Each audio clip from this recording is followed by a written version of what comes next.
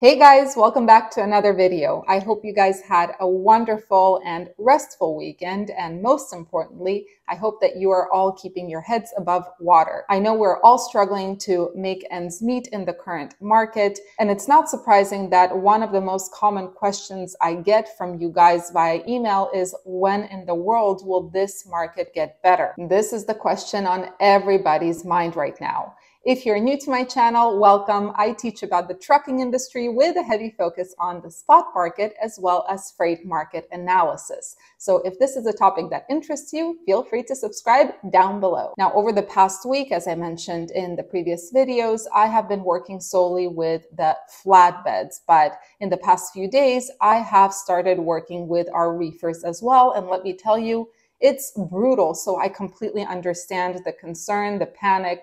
I get it. And while I can't definitively answer the question of when the market will get better, because there are so many outside factors that have to happen or that can happen for the market to turn around, what I can do is provide some context and some historical data to at least help you understand how we got here and where we are currently, to try to understand where we will be going in the future. Ready? Let's go. Okay, so first let's do a rundown of how the freight market actually ended up in such a ditch. So we have a chart, 5-year chart here. The blue line shows us volume, how much freight there is in the market. The white line shows us outbound tender rejections, how many contract carriers are rejecting those loads and therefore sending them to the spot market. And the green line, this shows us how many new carriers are entering the market at any given point. Now, of course, I'll attach all these charts below so you guys can examine them closer. But let's take a look. I'll zoom in a little bit right here. First of all, 2020, this is when COVID hits. Of course, volumes dip in December of 2019, but around 2020, the volumes are relatively normal. The amount of trucks is relatively normal, and the tender rejections are, again, relatively normal. Now, somewhere in April, right here, April hits, and this is when all the shutdowns begin to happen. Of course, when April hits and manufacturers, distribution centers, basically shippers and receivers start closing their doors, nothing is being shipped out. So the volume, the blue line right here, it drops. There is nothing going out. And of course, as the volume drops, the tender rejections drop with it. It drags those tender rejections down. And now we have a situation where there are more trucks in the market than there are loads available to move. So overcapacity, meaning that rates are now horrible in April of 2020. As we progress through 2020, especially after April, more and more states are requiring lockdowns, which means that people, consumers, they're forced to stay at home. Restaurants, movie theaters, travel, that's all off the table because of those shutdowns. And on top of it, the government, in order to help those people who are now not able to go to work, they start sending out stimulus checks. And what does that do? Well, that increases the consumer's buying power.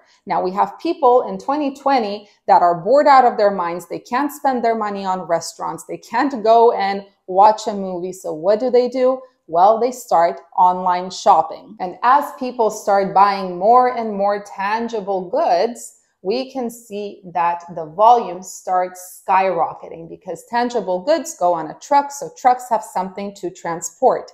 To top it off, tender rejections skyrocket, as you can see this white line, and the capacity is still relatively normal, which means that there is more volume of loads than there are trucks in the market. So of course, rates start going up as well. During all of this time, the fuel prices and diesel prices are extremely low because people are stuck at home. They're not driving, they're not traveling. The law of supply and demand kicks in, and of course, diesel and fuel prices start plummeting down. So it's a really good time to be a carrier or an owner, operator, a driver. Then we get to 2021 right here, and everyone and their grandmother figures out that the trucking industry is an amazing place where you can make a ton of money.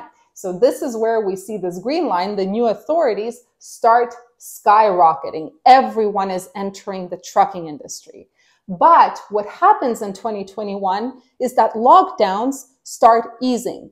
restaurants start opening up, those entertainment facilities, travel, and on top of it, stimulus checks are drying up. People are still buying tangible goods, but they're also spending their income on things like services, things that don't go on a truck.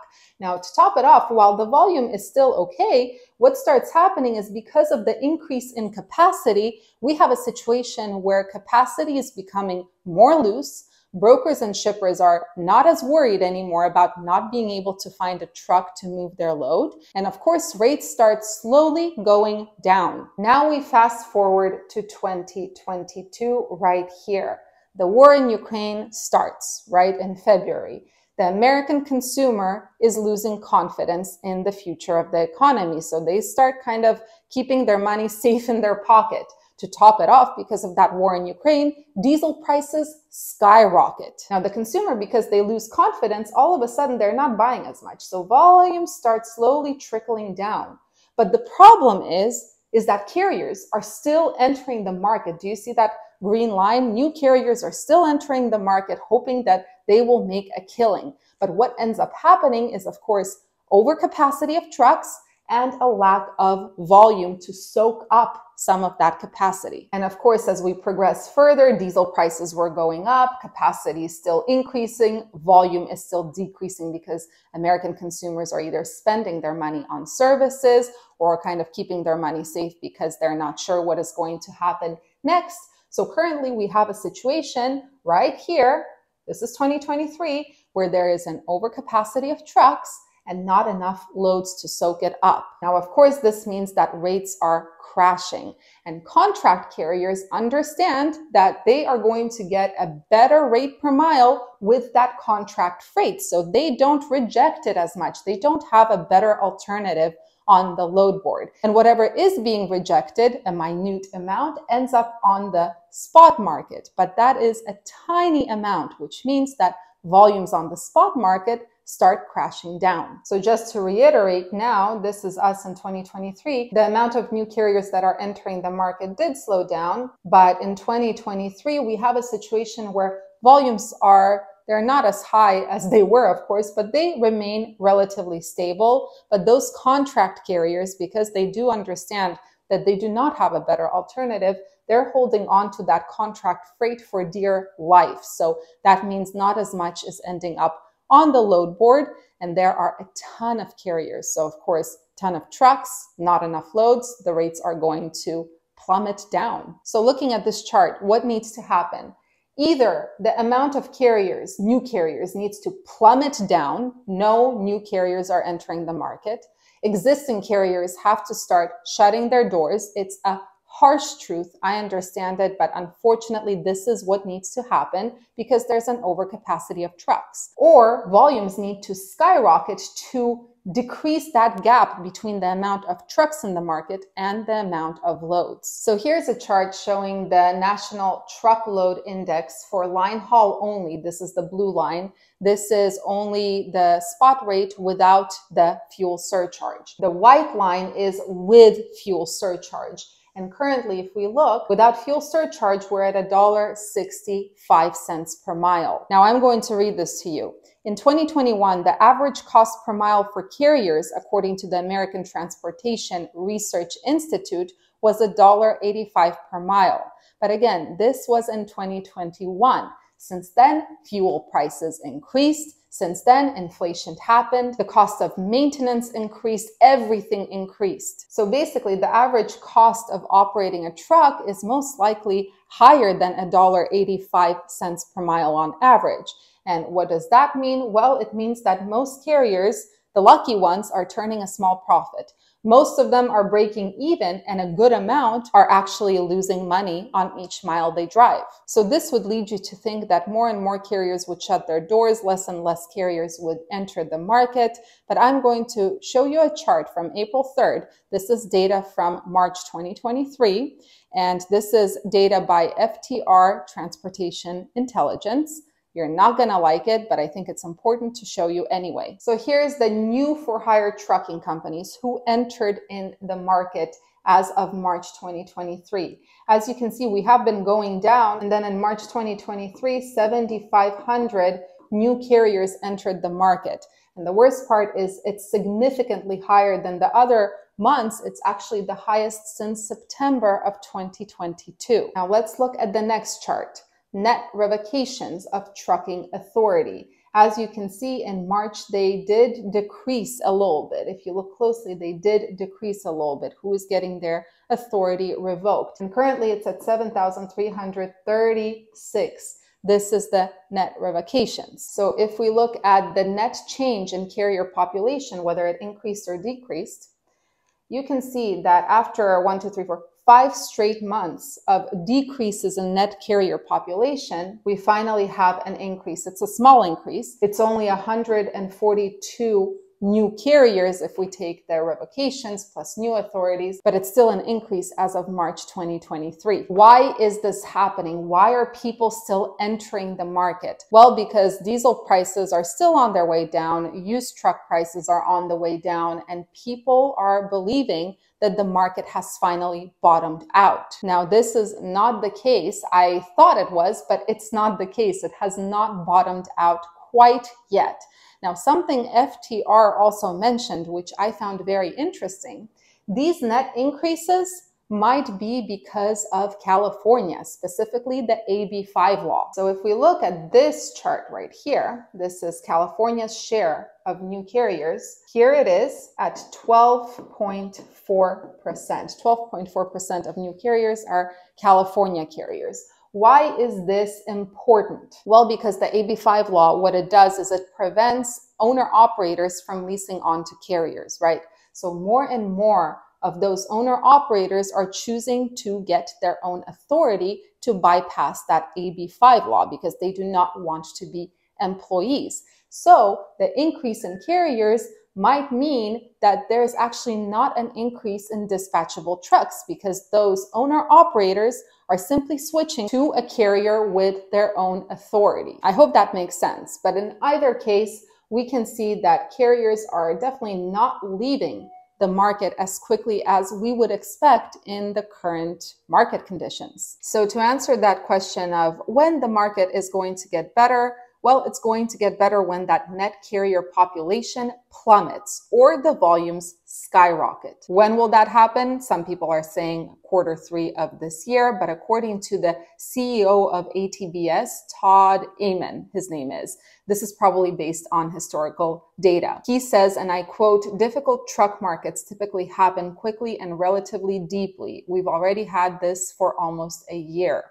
The worst case is usually 18 months, so we were assuming things will get a bit better by the Q3 of this year, but we have more pain before we get good. That's for sure. It's going to be another tough few months." So to put it plainly, the turnaround point is not set in stone. It's all based on assumptions. Now, we were all waiting for that produce season to drive those volumes up and hopefully soak up some of that capacity. The produce season was a beacon of hope for many carriers. But like I mentioned last month and showed you on Friday in the market update and forecast video, when we look at areas like Central California, Texas, Arizona, Florida, we can see that volume is stable. It is not going anywhere. And this is due to a ton of things, but most likely it's also due to the crazy weather, especially in California. Will produce season happen? Yes, of course it will. It just might be a little bit delayed and a little bit muted. I see a ton of comments under my videos pointing fingers, playing the blame game. I am doing the same thing.